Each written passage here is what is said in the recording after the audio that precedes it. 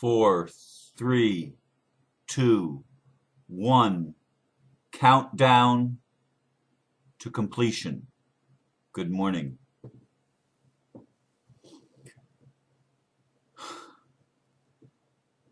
In the ninth wave, it's really important that we understand the false identity deception. Today's blurb is this: the entire matrix of current human society is built on the ignorance of the masses regarding our identity.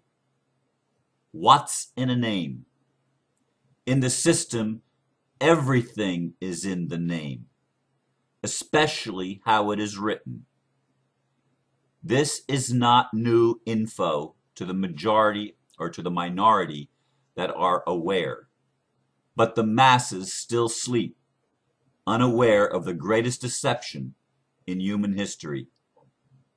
Do you still identify with your slave name?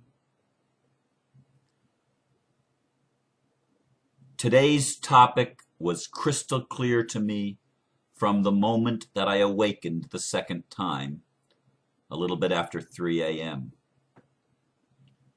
And I spent a good amount of time in the atrium looking at the stars and visualizing the people that are on my prayer list, holding the world in my heart. But mostly what I was doing was contemplating the message for today. Because it was so, I wish every day was as crystal clear as it is today. I'm going to preface the legal aspect of this with the spiritual aspect. All of us as humans identify with our ego, or our limited perception of our identity. We think that what we are is this body with the mind that we're given, or the mind that we use, and that the circumstances surrounding our life is what we are, not realizing the bigger picture. And so we live virtually our entire lives as victims of our own ignorance. That's the spiritual foundation for the manifestation in our physical world, our societal world, the system, the matrix. That is the foundation for everything that comes to us and manifests in our lives regarding the matrix. The matrix is merely an outpicturing or a manifestation, as I said, of our own ignorance of our own identity. We don't know who the hell we are. And because we don't, we are easily victimized. We become the prey of other ignorant people who don't know who they are either, but have learned how to manipulate the system to their own advantage. This is the world that we live in. This is the world that we inhabit. This is our life until we change it, until we wake up. And the ninth wave is the time for us to wake up. That's why I say 4, 3, 2, 1, blast off, countdown to completion. The ninth wave is the completion of the evolution of consciousness. What does it matter how you write your name? As I was pondering this question this morning, I was wondering how it is when you write your name in Greek or in the Russian languages, which is another alphabet, or Arabic or Chinese or one of the Oriental languages, where you don't use the English characters. And I know it's not really English characters, but the ones that we use in the English language.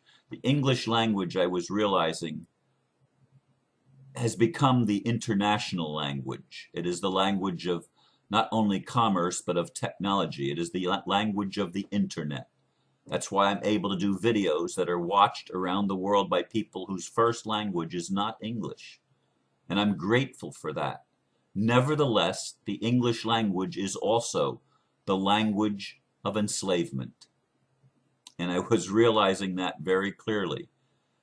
And the method of enslavement under the Uniform Commercial Code, which operates in every country, all commerce worldwide is conducted under the Uniform Commercial Code. It is the code that comes out of London, the city of London, and it is the code under which the Bar Association, the British Accredited Registry, operates. The attorneys worldwide that operate in the system are members of a bar association. They're part of this matrix. They are the dominant force in the matrix. The military force is Washington, D.C., and the religious force is the Vatican. And these three city-states, the Vatican, Washington, D.C., and the City of London, or the Crown, also known as the Crown in London, they are the true axis of evil on our planet.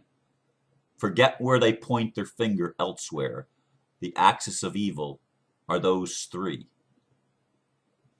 And all of the world's systems have been created as part of this matrix, this web of deceit, where our identity is stolen at our birth and we grow up totally unaware that our name is being used against us, just simply by putting it in capital letters, all capital letters. That is known in legal parlance as the straw man. All corporations are straw men. The definition of a straw man is a legal fiction.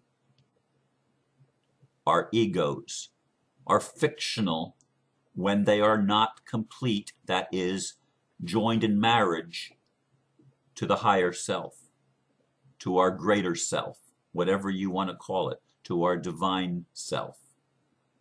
Many terms you can use, but the ego married to the higher self becomes a natural person, which is how we were all born. We were not born as slaves, but we were enslaved by our parents in ignorance as soon as we were born, when they signed the birth certificate. Many people know all about this, so I'm preaching to the choir, to those of you that know, but the masses still don't get it. When you go to court and they ask, say your name is John Doe, the state versus John Doe, will you step forward, please? And you step forward and say, okay, that you step forward to the bench and you're asked, are you John Doe? And you say, yes. You've just identified yourself as the slave. Why? Because that's what the court has jurisdiction over. And then they further the deception by asking, do you understand the charges against you? You think they mean, do you comprehend what they're accusing you of? That's what you think in your mind. That's not what's going on from the other side of the bench. That's not what's going on in the minds of the court or the judge that's sitting presiding over the court. To that person, or even to a policeman questioning you in your car when you're stopped for a traffic violation, or just simply stopped at any time and questioned by a policeman, they ask, do you understand? Do you understand? When you say yes, it means to them, this is a slave that I have authority over. I am their master. They have no rights. I dictate to them their rights. The judge goes that way. The police go that way. Any person that's exercising authority in the matrix, that's where they're coming from. And everyone, man, woman, and child that's able to comprehend, I'm not talking about little toddlers, but child as far as even 7, 8, 9 years old need to understand the difference between a natural person and a legal fiction. We need to be taught that from an early age so that we're not victimized and not enslaved by a bureaucracy. Now that's going to happen. That is happening, as a matter of fact. But it is still a process that's being undergone in our awakening process. It's happening right now to everyone.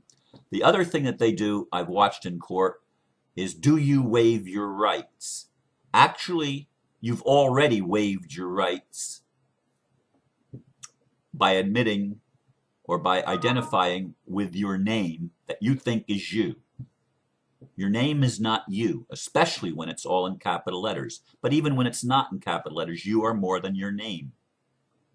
That's identifying still with the ego.